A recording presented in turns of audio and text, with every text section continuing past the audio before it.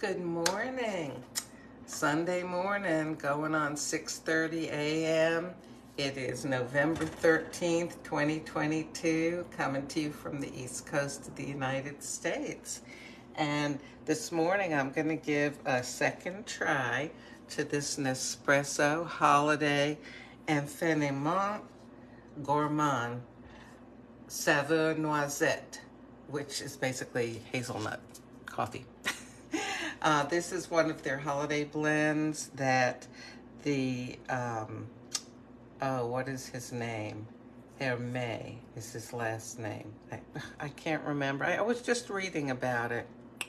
Okay, when I get nervous, I forget things. Do you have that happen to you? Well, anyway, so they got together with this pastry maker, fancy pastry maker, and developed the 3 flavors for the holiday blends, the raspberry, the hazelnut, and I don't remember what the 3rd flavor is, but I can show you what they all look like because I do have all of them. Okay, so the raspberry, which I love, in both the Pixie, the original line, and in the Vertuo. See, now I'm nervous that I couldn't remember what I was going to say before, and now it's making me forget what I'm going to say now. Oh, my goodness. And the hazelnut, which I'll do this morning, and then this one, which is a double espresso. And yes, I have reviewed it, and I can't even remember my own review now because I've gotten myself all nervous here. Okay. Which, as you know, usually I'm not nervous. I don't know. It's early and I haven't had my coffee yet. That's what it is. Okay. So, here's my Vertuo machine. And this hazelnut coffee, this is a flavored coffee, okay? So, it's made with Arabica coffee, and then they put flavors in. I believe these are natural flavors. And, but I don't know, did I throw away the box?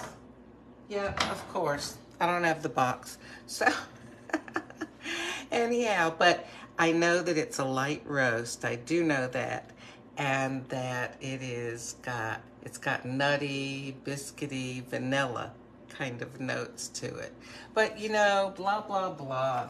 Let me put it in the machine and go ahead and run it because, as we all know, the important part is the taste. Now, I did have this once before, but I wanted to try it again and just, I don't know, I felt like I don't have a memory of it that strikes me one way or another, like with the raspberry. Ooh, I would have that any time. That is so good. In fact, if I didn't have so many coffees to use up, I'd have the raspberry all the time. But let me see if I can smell the hazelnut. I can smell the hazelnut. Oh, I remember when I reviewed this the first time. Yes, I could smell the hazelnut. With the raspberry, I could smell it almost across the room. Ooh, that was really something. Okay, but I'm not reviewing the raspberry here. Oh, I'm just going on and on today, aren't I? Well, glad to be alive. Just, planning to have a happy day. We'll see how it turns out, but whatever I can do to make it a happy day, I'm going to do. I'm going to make happy choices, good choices. So here we go. Let me turn this around.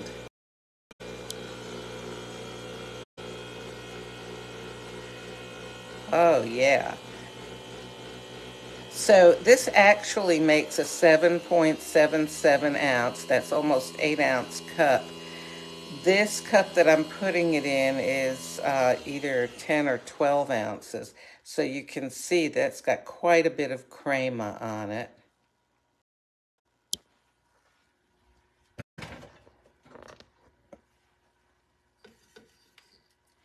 Okay, let me eject this. You should always eject your pod after you run it in your Vertuo machine. Okay, look at that. Ooh, look at that crema. Ooh. Okay, so always we want to fold the cream, and we do not want to skim it off because most of your flavor is trapped in those bubbles. Those are the essential oils of the coffee that have been merged together with air to make these bubbles, okay? And it will, if you just let it sit for a couple minutes, it will dissipate and turn back into liquid, sometimes completely, sometimes leaving only a small layer of the crema. And that's C-R-E-M-A, okay? This is not cream. There's no milk product in here. This is just the product of the coffee being either sent through high pressure or pressure through intense spinning, which is what this particular machine does. And it causes those bubbles to mix together with the air. Okay, give it a try now. I can smell the hazelnut. Yes, it's definitely a light roast. You know, it's very tasty, actually. Now, I'm a fool for certain flavors, like the raspberry. Wow. And if you put a chocolatey kind of syrup, like I use skinny 0-calorie syrups, amazing. But this is nice. You know, some people don't like something like a raspberry flavored coffee. They want coffee. Okay? This is a nice cup of coffee. I think if I didn't know it was hazelnut, I don't know if I would think that now that it's no longer brewing. In other words, when it was, you know, really hot and the steam was coming up out of the machine, I could detect the hazelnut. Now, not so much. You know what, though? I have some hazelnut syrup.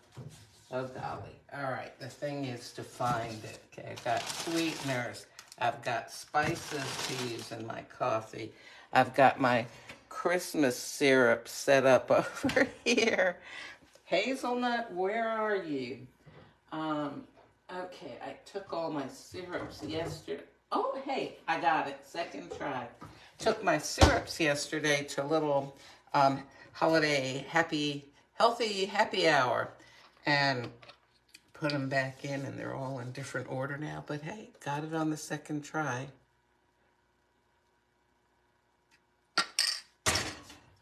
There.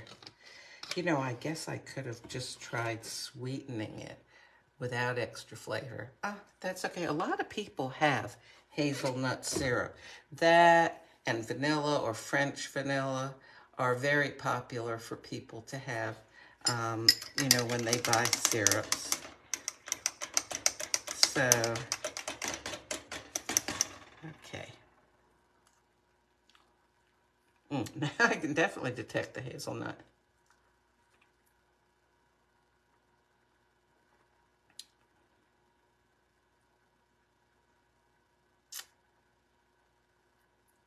Jeez, I liked it better before. Let me get some milk, okay? Oh my goodness. All right, now, I usually use 30 calories per cup almond milk, but the other day at the market, I got some oat milk that's only 45 calories per cup. So since I don't use very much in my coffee, you know, I figured, okay, I'd give it a whirl. This is a big enough cup that I ought to be able to put just a dash of milk in there. And let's see how that does. You can see that was not very much milk, was it? Let me give it a try. And you can see also that that crema is starting to get a lot less.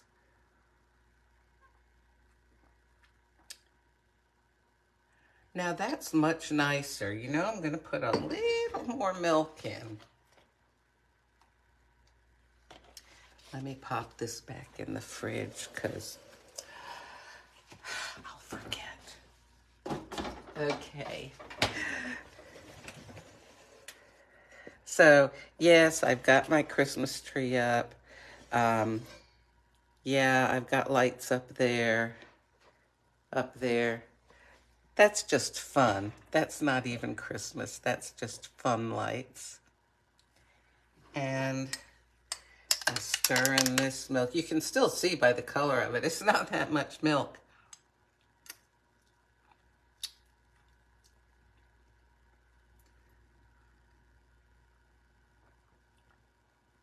This is pleasant, okay?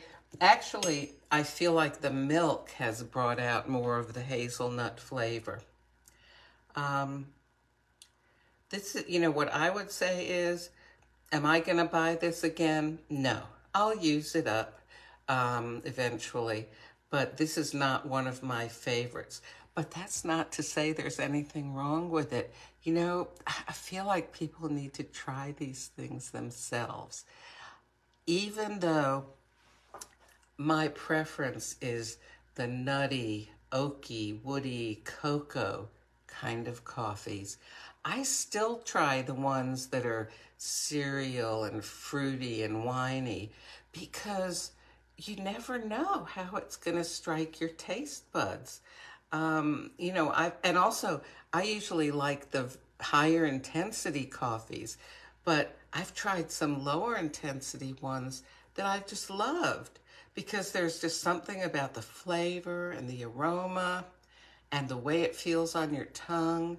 There's a lot of different things involved in tasting a coffee that, for the untutored palate, which is mine, I don't know what I'm doing. It's just me. I've read all about it, but I don't understand. You know, I read what I'm supposed to be tasting, but I don't know. But I know what I like, right? So you know what you like. So give different things a try because Nespresso and various reviewers may try to express things in a way that you can relate to. But honestly, it comes down to actually tasting it yourself.